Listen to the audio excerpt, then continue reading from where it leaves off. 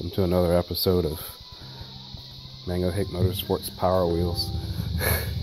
I used to have a shop where I built race cars and stuff, but now we build Power Wheels. Anyway, a little update on the Jeep.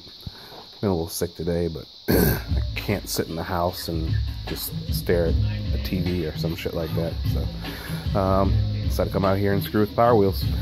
I already got the front of this thing kind of wired up a little bit for some headlights and fog lights, and I got some LED strips for the turn signals and all that stuff stored in the box there. And, I got a little stuff to fabricate. I'm going to do that in the house though. But in the meantime, I decided to go ahead and 24 volt it because I got some other stuff on the way that's kind of pending it. I had a pedal that I purchased with the controller. I kind of like this pedal because it has a pretty good amount of force to it, and it also allows her to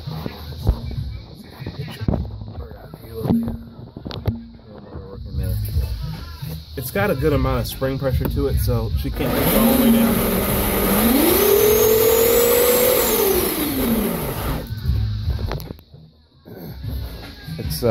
It's actually pretty nice. It's running on the stock motors right now. I got some HPI 550s on the way.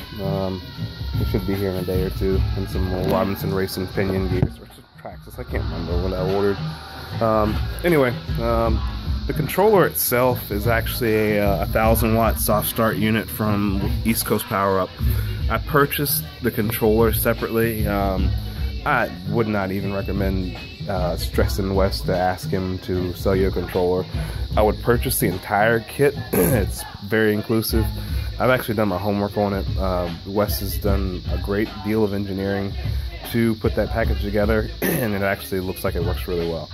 I, on the other hand, have kind of different scenarios, so I just needed the controller by itself. The pedal actually came from another purchase that I made when I got this other controller.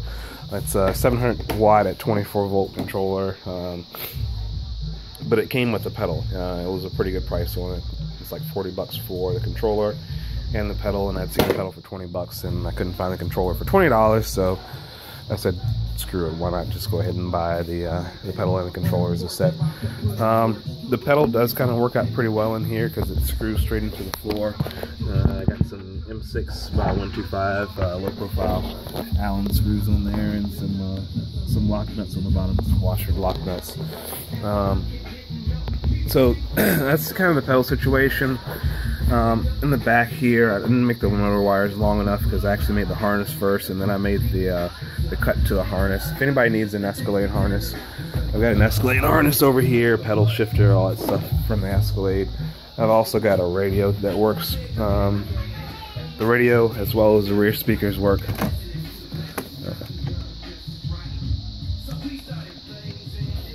But yeah, it does work. You get the gist of it. Anyway, I'm not selling the speaker deck, just the speakers and the radio. If you want those, just drop me a message. Anyway, the controller is a 1000-watt soft start. It actually gives you about a second and a half before it kicks in full amperage. It seems to work pretty well. I didn't really like it on the Jeep that much because the Jeep has rubber tires and has excellent traction. It doesn't really need to have a soft start to keep it from blowing the tires off of it. So I ended up going with the full-on power control. If you look at some of my other videos, you'll see me almost breaking my neck with that thing. It actually does wheelies now. So yeah, I think we're where we want to be with that. With this, I feel like being as it has slick tires on it, it needs a soft start controller, so that's why I threw this on here. I'll let her drive it and see if she likes it. If she does, then we'll go ahead and continue with this, and if she doesn't, I may have to swap the pedal out. That's the only thing I'm really worried about is the pedal. But she seems to really like PWM controls.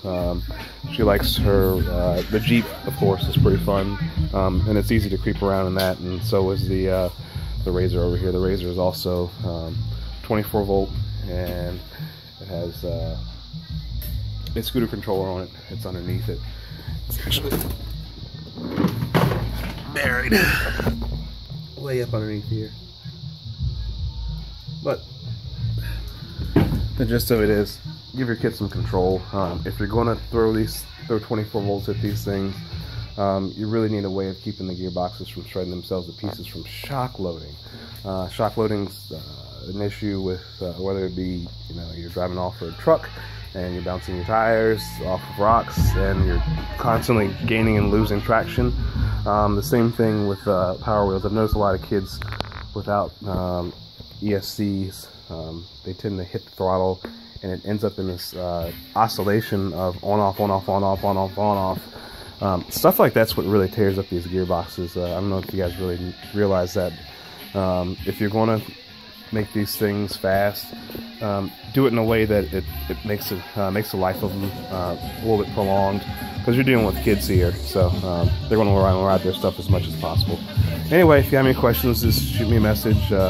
Follow my page, Magnetic Motorsports, on Facebook. If you have any questions, you can shoot them there or here in the comment section. Thanks for your time. See you guys later.